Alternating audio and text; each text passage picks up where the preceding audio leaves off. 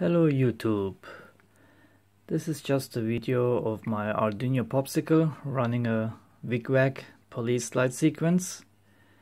I'm holding the battery. It runs on 9 volts up to 15-20 volts, whatever you like. It runs originally on 5 volts. It has a voltage regulator, and I'm just holding the LEDs to the board because it's gonna get sent out without the LEDs or with LEDs if you want to, and I can attach the LEDs with cables or anything you like, or any color LEDs or whatever you like. This is just an example, and I will put this also on Tindy, and if you want to know anything about it, please do ask.